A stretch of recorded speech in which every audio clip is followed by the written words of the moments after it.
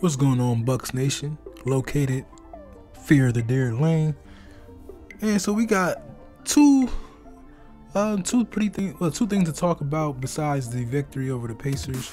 I'm gonna touch on that a little later, but so the Bucks, we released Justin Robinson and we signed Javonte Smart, a guard out of he went to LSU, and he was playing in the summer league, and he was averaging 22 points. My biggest thing to say about that is with the release of Justin Robinson, I believe with the release of Justin Robinson, I believe this guy is not just going to be sitting on the bench. I believe he's going to be incorporated into our rotation, and as long as Donte DiVincenzo continues to miss games, he's going to have a larger role. And that's just based off of he's able to score the ball. So why would we sign a player that has the potential to score, and then we may need help offensively for a second unit? This guy's going to play. He's able to score, get his own shot, things of that nature, and that's going to pay dividends for our team going into the second half of the season, things of that nature, and going into the playoffs.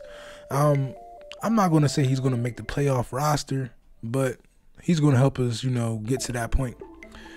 And I think, man, Justin Robinson, he was playing very well.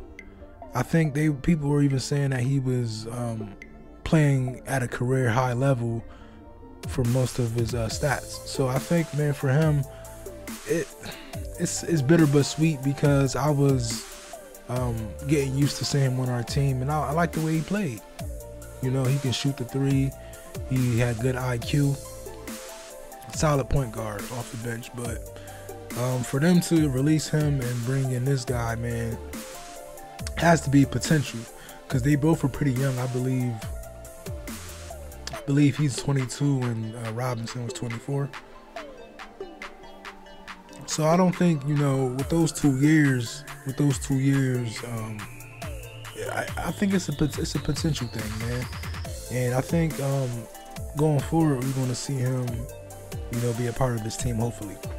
And then in other news, man, it looks like we got Boogie, man, DeMarcus Cousins. And this is crazy because I just seen Giannis tweet. He was like telling a joke, and he was like, "How do you get a tissue to dance?"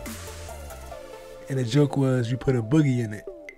And in all retrospect, things come full circle. Next thing you know, man, it's a rumor that DeMarcus Cousins signed a 1-year deal.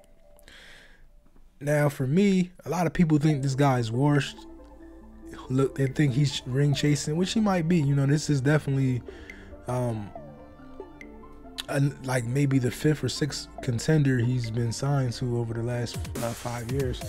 But I think what he brings to this team in the midst of Brook Lopez's back injury, you get someone who can potentially start some games, and you can put Bobby Portis back into his bench role, or you can ask Bobby Portis to continue to start, and then you push Boogie into that center off the bench. And the thing about it is, what you asked Brook Lopez to do when the game changed and low post centers were like a thing of the past, and they started asking centers to shoot the ball, that was what Brook Lopez developed his game into. But that's what DeMarcus Cousins has always been. He's always been a guy that can shoot, create his own shot off the dribble, and still post you up.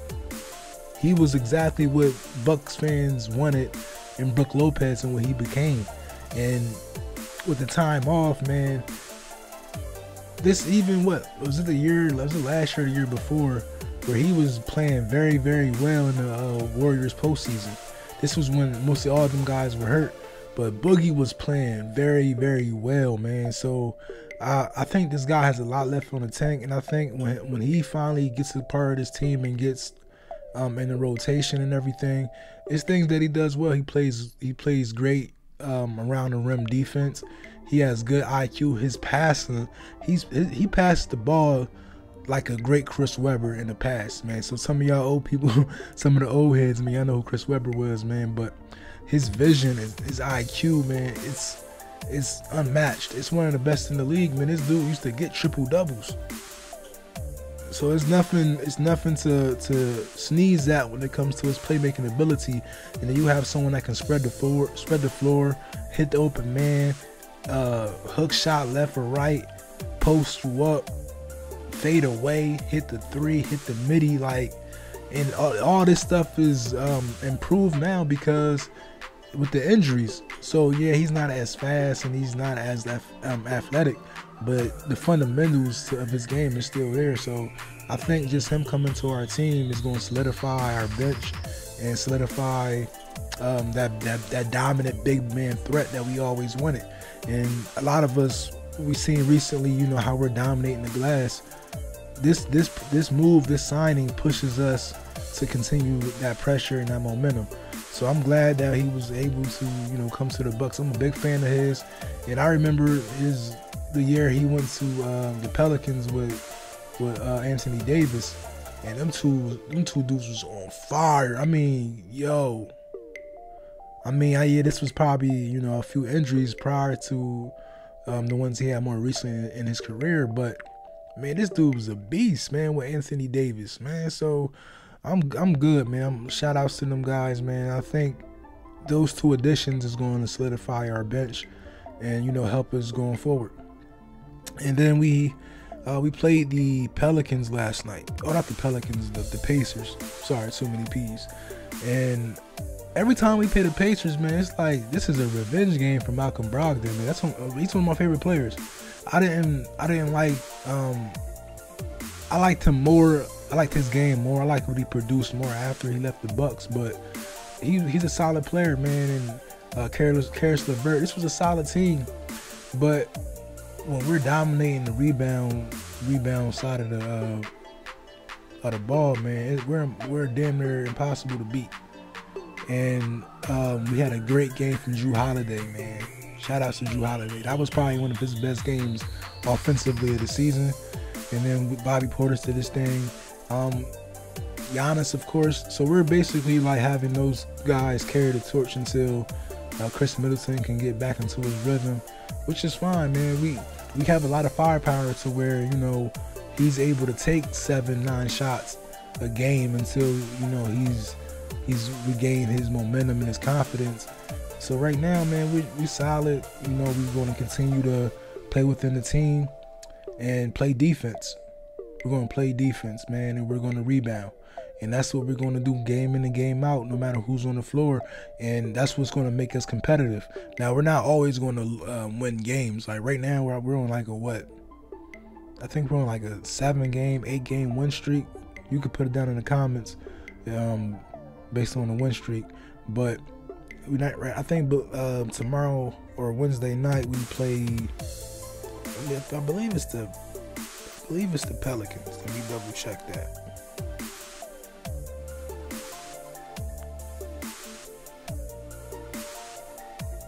Oh, the Hornets. Yeah, he played the Hornets first game of December, and that's a good team also.